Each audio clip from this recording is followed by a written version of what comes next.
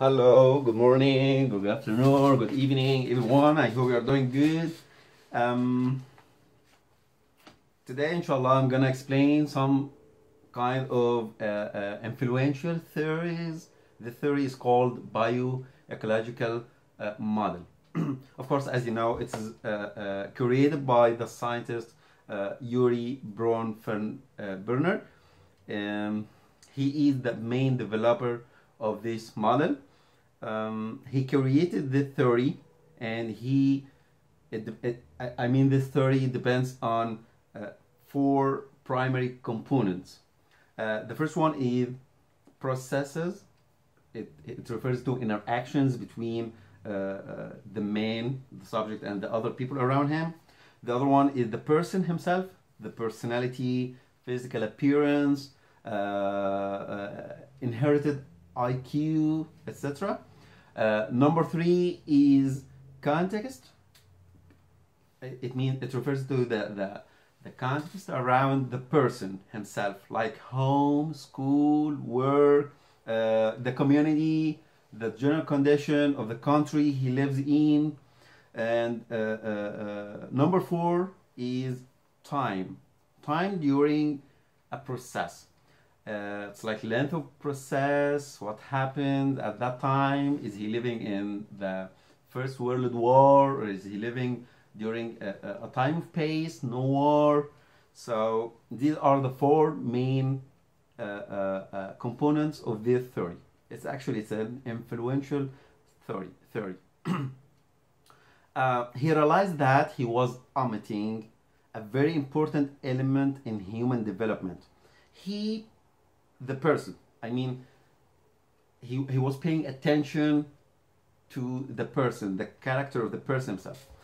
Bronfenbrenner, his name is a little long, created a more comprehensive model. It's the bioecological model, and this developmental psychology model holds that human development is influenced by the previously mentioned four components.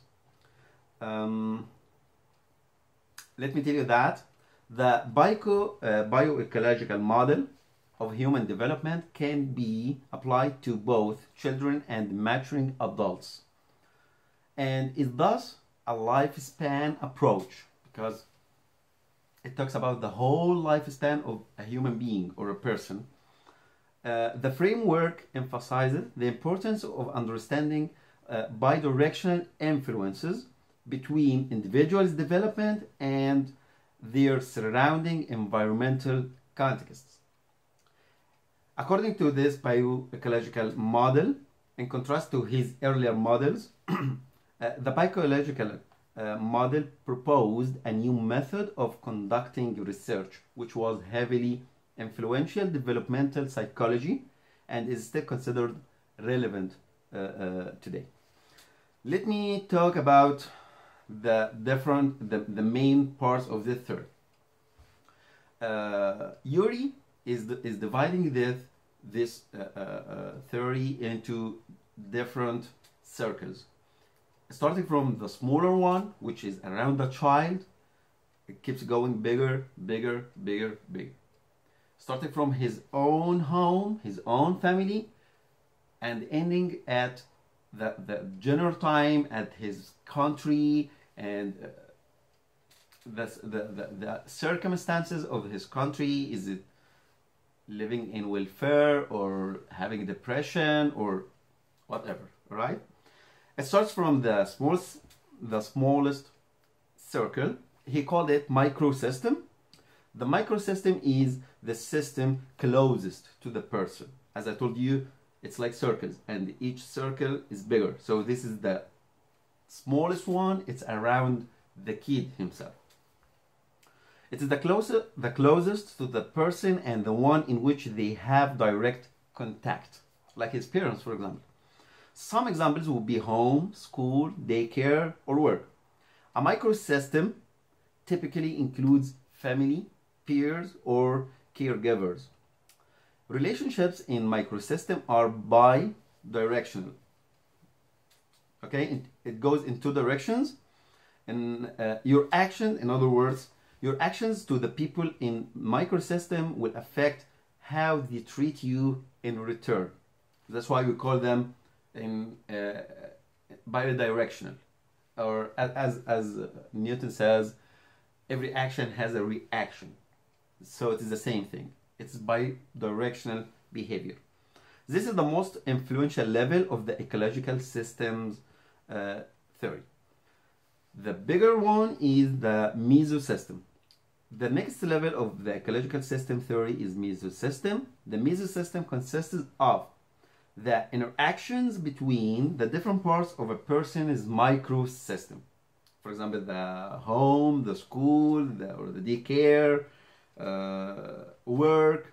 The interaction between these people is the Microsystem. It is where a person's individual microsystems do not function independently. Each one depends on the other one, but are interconnected and assert influence upon one another. These interactions have an indirect impact on the individual. Let's move to the next level, which is called I think someone is stealing a car or something. Anyway, ecosystem.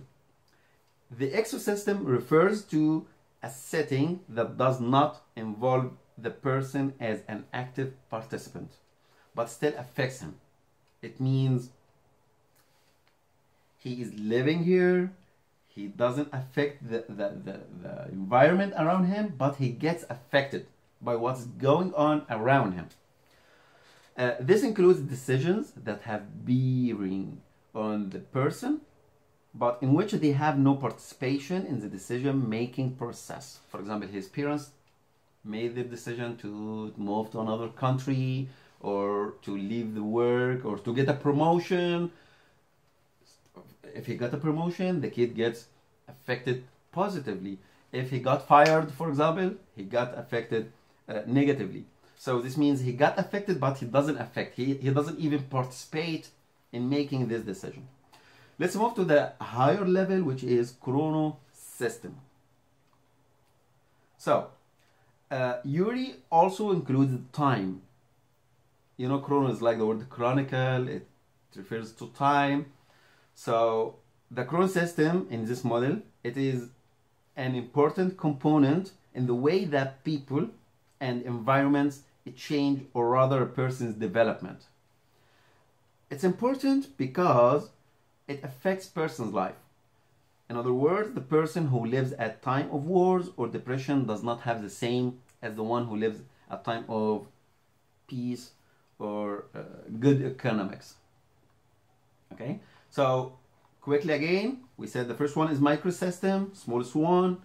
The next one is Microsystem, ecosystem, macrosystem, and coronal system. Okay, as I told you, quick review, the micro is the one around him, Microsystem is the one that's bigger, the interaction between the microsystem components. Ecosystem, it refers to the setting in which this place or these incidents happen. The macrosystem is the one before the time, and the macrosystem encompasses the cultural environment in which the person lives and all other systems that affect them. You know, each country, each tribe,